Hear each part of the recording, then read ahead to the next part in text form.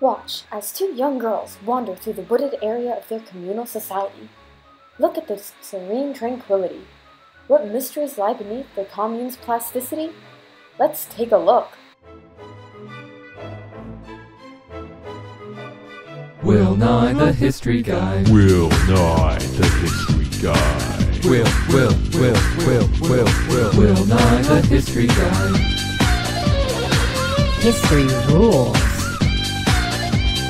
Will Nye the History Guy. War of 1812 began in 1812. Will Nye the History Guy. T minus 10 centuries. Will Nye the History Guy.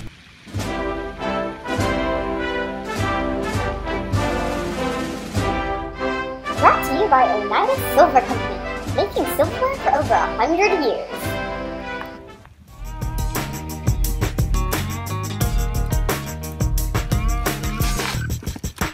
Hello ladies and gentlemen, thank you for joining us today on a new episode of Will Nye the History Guy. This week we'll be continuing with our theme of the antebellum period in America. Today's topic is communal societies. A communal society is an intentional community of people living together, sharing common interests, property, possessions, resources, and even money. We've got a great show set up for you today. We will inform you about what a communal society is and how they work, especially the Oneida Society. It's the Oneida Society. Especially the Oneida Society. We will also have private interviews and special behind-the-scenes footage of the Oneida Society itself.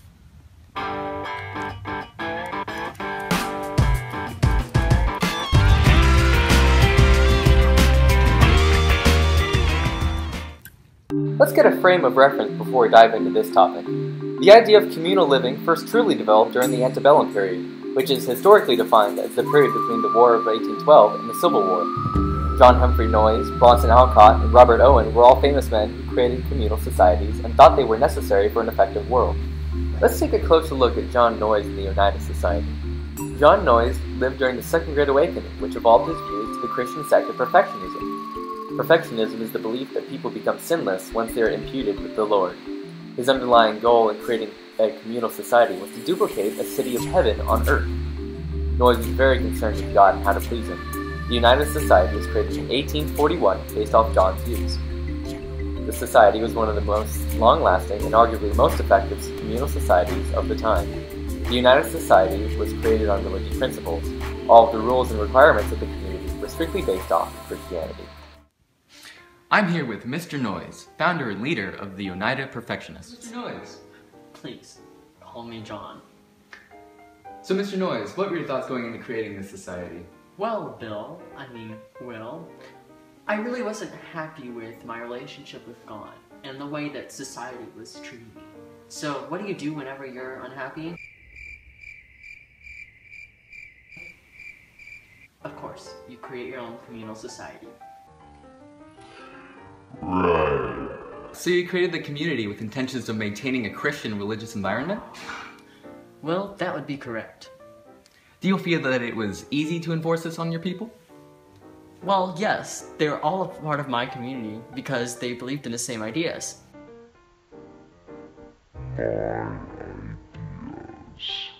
Well, it appears that's all the time we have today. Thank you for coming. Thanks for having me, Will. It's been a pleasure. Please consider the phone.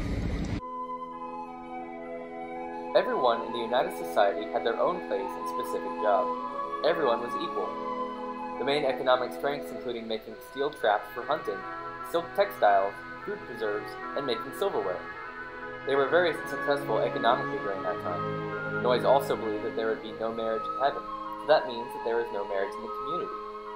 Sexual relations were open. They believed that everyone should be the parent to a child. The Oneidas were like one big family. I was a member of the Oneida community. I didn't really know what I was getting myself into when I agreed to live here and abide by their rules. I agreed with their ideas, of course, but it was a big change for my life before this community. The Oneida Society was vastly different from society as many people knew it. While before joining the commune, they were accustomed to their specific job and their role in society to serve themselves, they now played a role in serving the greater community. Would I say I liked my decision of moving into the commune? I would say yes and no. My life before the commune was really rough. I was an independent mother and I had 2 children that I had to look after, and I didn't have a job. It was just really hard. So when I heard about the Oneida community and how everybody cares for each other and how it's a happy place with so much support, I figured it would be a great idea to move my kids there so that they could finally receive the love that they deserve. But it was happy at first. It was all great and wonderful, and everybody supported each other. But after a while, everything turned awful, which is why I left. It was difficult to change my way of living, but it was really great being able to express my feelings in a community that shared the same thoughts and ideas as me. So, who's the audience for this supposed to be again? There's a rather large demographic. Right, but you can promise that my identity won't be revealed, right? Oh yeah, totally. We will make sure that happens. We should come over here and sign some papers. I'm sorry, what? What was that?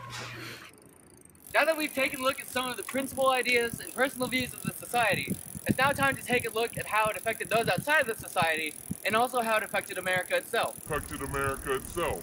Affected America itself.